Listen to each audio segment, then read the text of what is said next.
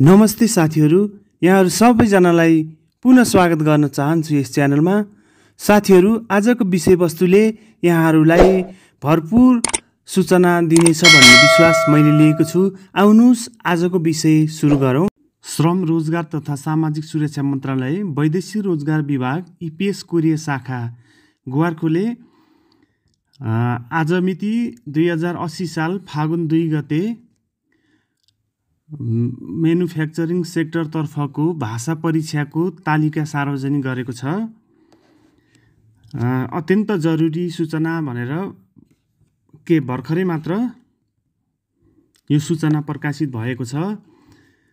यहाँहरूलाई हिजै मात्र पनि मैले जानकारी गराएको थिएँ कि लगभग 3 दिनभित्र मिति सार्वजनिक हुन सक्ने मैले अनुमानित कुराहरू यहाँहरूलाई भनेको थिएँ। मैले केही कुरा बुझेर नै यहाँहरूलाई सही सूचना नै दिएको थिएँ।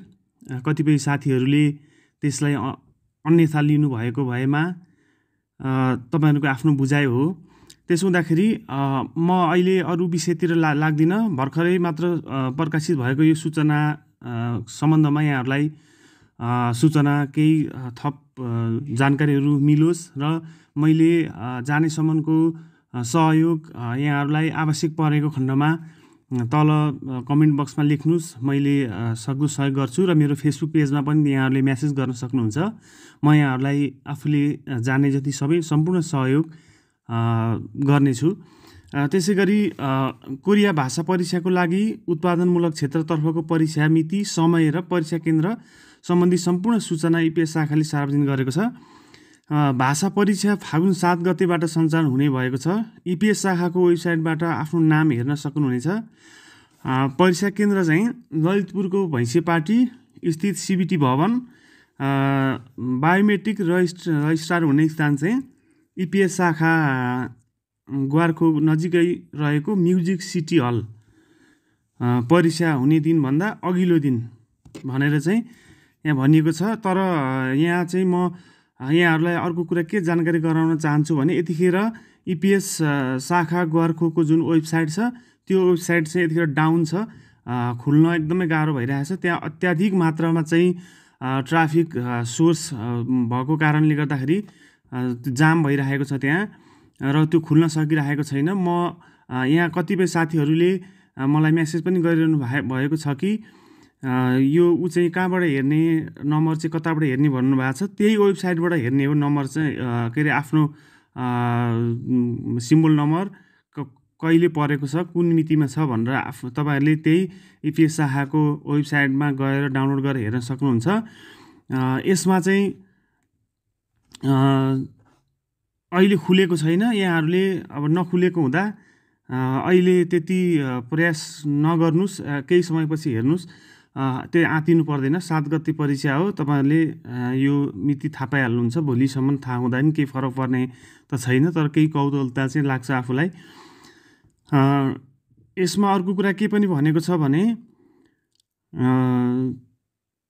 यो सूचनामा परीक्षार्थीहरूको उल्लेखित एप्लिकेसन नम्बर, रजिस्ट्रेसन नम्बरको आधारमा निर्धारित मिति, समय र सिफ्टमा परीक्षा सञ्चालन हुने र परीक्षाको दिन बायोमेट्रिकको लागि 2 घण्टा अगाडि परीक्षा केन्द्रमा उपस्थित हुनुपर्नेछ। निर्धारित मिति, समय र सिफ्टमा आवश्यक कागजात सकल राजधानी र प्रवेशपत्र सहित उपस्थित हुन नसकेमा निजलाई कुनै पनि अवस्थामा परीक्षामा समावेश गराइने छैन। परीक्षामा सहभागी हुने सम्पूर्ण परीक्षार्थीहरूको लागि तपसिलमा उल्लेखित जानकारीका लागि यो सूचना प्रकाशित गरिएको छ भनेर सेड्युल यहाँ दिएको छ। सेड्युलमा चाहिँ 7 गतेदेखि सुरु आफ्नो परीक्षाको दिन रजिस्ट्रेसन नम्बर अनुसार संलग्न तालिकामा हेर्नु हुन अनुरोध छ भनेको छ। तपाईँहरूको अब यो चाहिँ मिक्स गरेर आएको छ।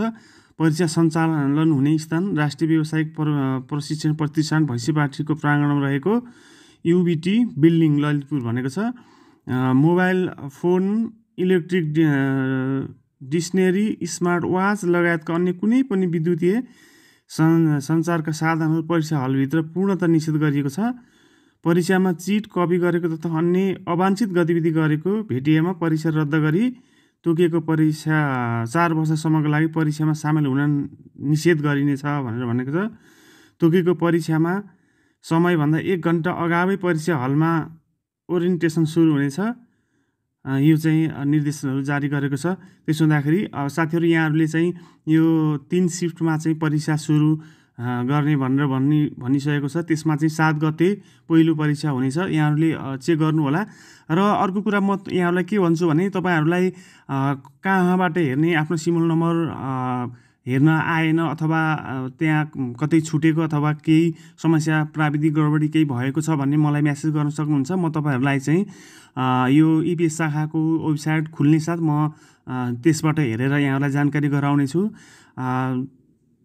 मैले अहिलेको लागि भिडियो यति नै गर्छु। विशेष गरी त्यो सिमुल नम्बर हेर्नको लागि